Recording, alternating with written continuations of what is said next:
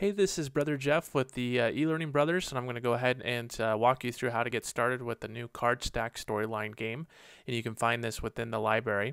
Now, this is a storyline template, so all you have to do is download it, double-click on it to install it inside of Storyline, and then you can start using it as a template throughout all of your courses. But I first of all wanted to walk you through how this interaction worked, and then actually how you go in and start filling out your own questions and text like that.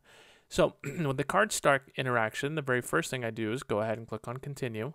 I see some instructions. This is default with all of our different interactions. You have some instructions that you can modify. And then from here, I go ahead and hit start, and I get my first question. Up on the top left-hand side, I have how many questions I have, or what question I'm at, out of how many questions I still have to answer. And with this one, I get three wrong answers. And so if I miss 3 different times, then the game ends and I have to restart. And then I have my question here, and then my points, whatever my points are here. Now I have a bunch of different cards that I can go ahead and just start, moving around if I wanted to see which different cards the answers are. And then I can come into any possible choice, go ahead and drop it in this drop zone. The glass slides in, asks me if this is my final answer. I go ahead and hit yes, and then I get correct feedback if it's the correct answer. And then if it's the incorrect answer, I'll show you that on the next one. So now it has question 2 here. If I go ahead and answer one that's incorrect, it will show the red X real quick. It'll highlight the red X up on top saying that I've missed one, and it will reset for me to try again. And so I go ahead and just answer 2 here.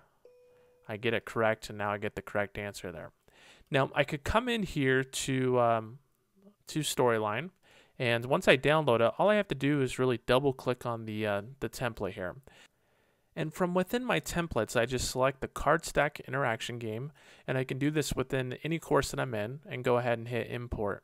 Now what happens is it'll then import that game, all of my interactions, within my course, wherever my course may be. If I wanted to insert it at any certain point, it'll import that game, and so now at that point, once it's imported, I can go ahead and get started tweaking it, modifying the game as well, which I'll show you how to do that here.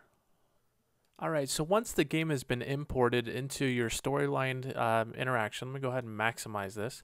You can double click on the game itself, and just like all of the other eLearning Brothers games, there's some instructions on the left-hand side that will let you know the different variables that you can change. You'll notice there's 3 different variables that are bolded: Cardstock number of questions, Cardstock add points per question, and Cardstock subtract points per wrong question. And all the variables are stored in the same place inside of Articulate Storyline, and that's, you access that by clicking on this X button on the right-hand side. And over here, I can go through, and this one does have a lot of variables.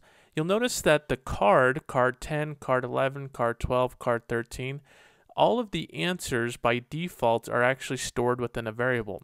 The reason why is the cards are on every single question. So instead of having to go through every single question, typing out the different answers and everything, we figured it'd be easier if you just came into the variables section and type out the answers for the what shows on the cards. Now there's not much room on the cards, so they're really supposed to be short answers, but you can type that in there and it will automatically go to different lines as well. But if I get past the cards, I can come down to where it says Cardstock add points per right question, and right now it's set at 10 points. Cardstock number of questions, right now you can go up to 20, and so we have it set to 20, but you can change that to however many number of questions you want. And then also Cardstock subtract points per wrong question. So you get 10 points per right question, but then you get 5 points taken away per wrong question. And then after that, any variable that starts with the letter C, we recommend that you don't touch those. So go ahead and just leave those as they are.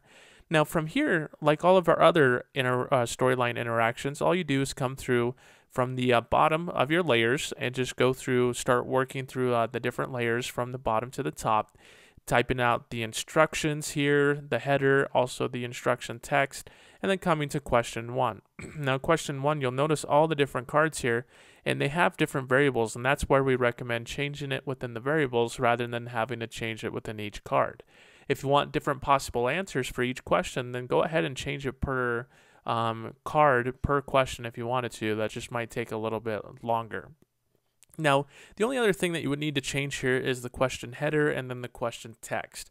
Anything else you really don't need to change here. You can add other images down at the bottom here and whatever else you want at that point. Now, what will happen is you take the card, drop it in the area, the glass will slide down, and the learner just hits yes or no, basically. And I can change the text if I wanted to there. But then I can come to question 1 correct, and question 1 correct will basically just allow me to add whatever correct text I want, as well as I can put any image. I don't recommend putting anything around here because the rest of question 1 will be showing around there. Just basically keep within this content area. Now question 1 incorrect basically just shows a red X, and then it jumps you back to the other one. Now if you wanted to have it stop here, you would have to add a continue button that would go back to question 1, and then you would have to remove where it says hide this layer when the timeline ends. And that way you can give incorrect feedback for each individual answer there as well if you wanted to. Now that's pretty much it. You go through the different questions, filling out the question text. You go through the different correct answers, filling out the correct answer for that text or the correct feedback. And then you come up to the results page, and you only have to fill out the number of questions that you actually are asking. But if you come up to the results page, you can go ahead and type in your results. This will basically only show if they've answered every single question correct without running out of their 3 X's. And then you can come up to the lost game. Now the lost game will show if basically they run out of their X's and they've lost the game, then you can give them feedback and they can have a play again button. If you don't want there to be a play again button, just go ahead and move that off the stage. Don't do anything else with it. Just move it off the stage, and then you're good from there. But that's how you fill out the card stack. Make sure to change the card labels within the variables, and then from there just start filling out the different question layers and the correct feedback, and that's pretty much it.